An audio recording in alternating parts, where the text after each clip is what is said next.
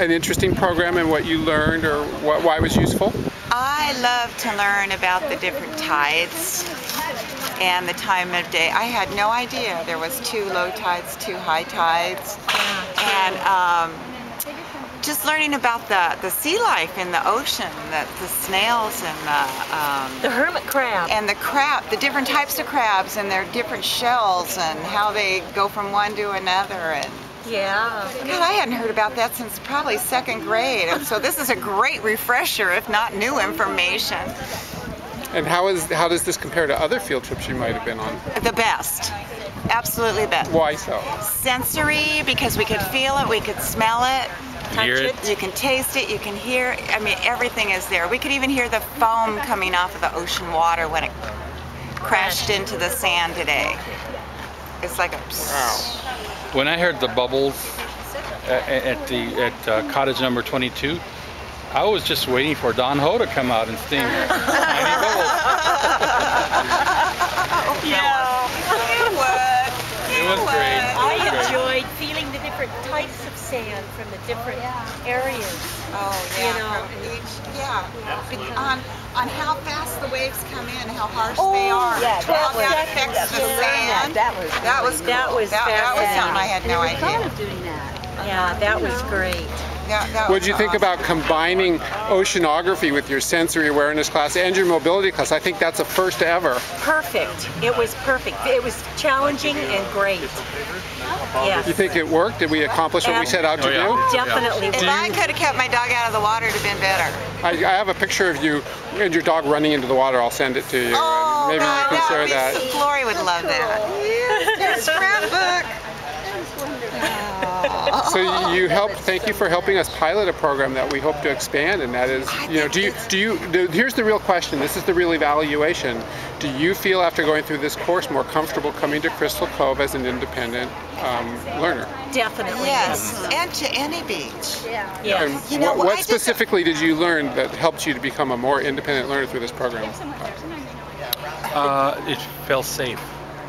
Because he told us to count the waves, we can now know if the water's going to be coming in fast, harsh, and if they're coming in fast, we know that the sand is going to be harder on our feet. Then if it's slow waves coming in, then that's the soft sand we'll feel on our feet. So do you feel safer as a result? Yeah, because we know what to expect. We know when there's high tide and low tide. Yeah. When's the next time you expect to come down to Crystal Cove now? I'll stay here today. Oh, we're ready to. When are you coming back to Crystal Cove? Tomorrow. Yeah, I'll be back tomorrow. We're staying. We're spending the night. So you're not coming back tomorrow, you're just not leaving. Right. Hawaii they do a reef teach in Hawaii, and this was a lot better than the one I took in Hawaii. Why is that? They just talked about the coral and how you could kill the coral, and over there it was more of a negative thing. Don't do this, don't do that. And here it was more of learn about what's out there, be adventurous, try to find different things. And that one that had that shell that had the worms in it. Oh, it was great.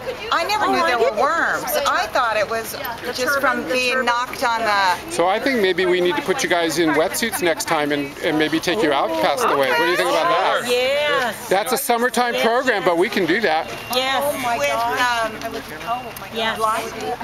Of course. Do it. But you know what? We've run blind, when I was at the Ocean Institute, we ran a number of programs to Catalina where I would take blind students snorkeling with me. Really? Do Why they not? make wetsuits for fat people like me? No, you do like me and wear a Speedo. You wear a Speedo, there you go. That would be an insulated, Speedo, right, with the rhinestone. But do they really that's up my alley. Of course, yes, of course. But you know what? I could ask a sighted friend of mine that's never been to Crystal Cove, and I could actually describe Crystal Cove now.